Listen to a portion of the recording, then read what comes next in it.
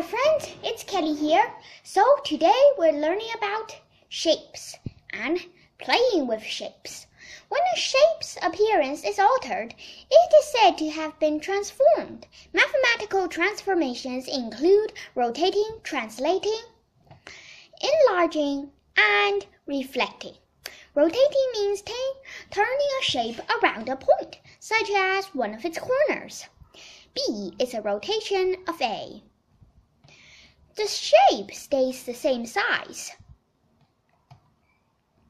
Enlarging something means changing its size in relation to a fixed point.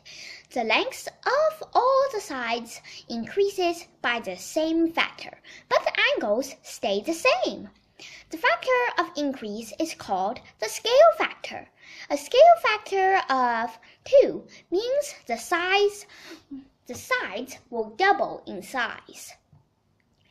Translating a shape means moving it up, down, or left, or maybe right. Its size and angle stays the same. It's just moving it around. Reflecting. It's a bit like a mirror. See? Mirror line.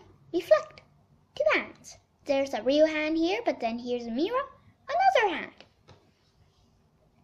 The blue butterfly is an enlargement of the red butterfly by a scale factor of 2.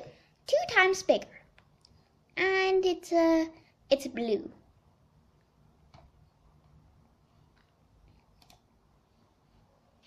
So, it's possible to enlarge a shape by a fractional factor.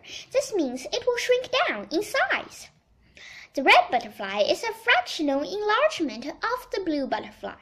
Its sides are 1/2 the size of the blue butterfly. Shapes are said to be congruent if they have the same size and shape.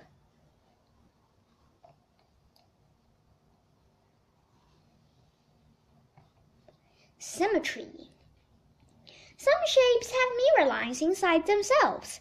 These shapes are described as symmetrical. The mirror line is called a line of symmetry. If you cut out a shape and then try to fold it so that it makes 2 perfectly overlapping halves, unfold it and then see how many ways could you do this. You'll find all its lines of symmetry. This triangle has 3 lines of symmetry. One line here, and here. It can be folded in half 3 different ways. The triangle also has rotational symmetry of order 3. Some shapes can be turned all the way around and fit exactly onto themselves. This is called rotational symmetry.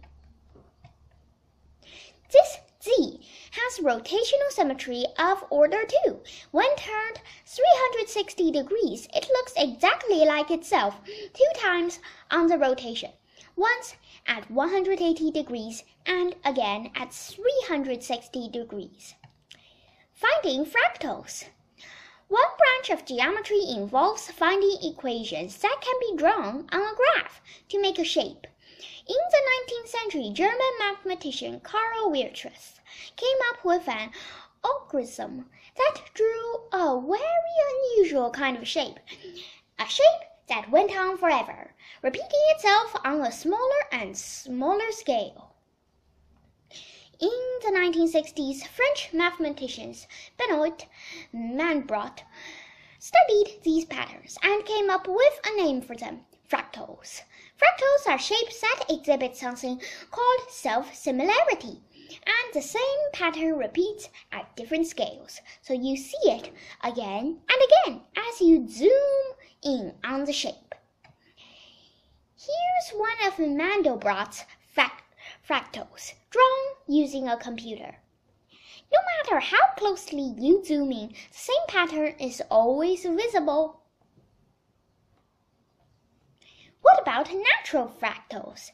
The most common fractal in the natural world are snowflakes. They come again and again, and these These snowflakes really do look like fractals.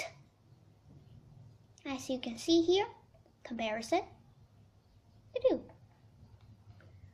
Alright, that's all we have for math for this class. Goodbye, and remember, 喜欢看中文的请搜索跟常荣学数学中文版。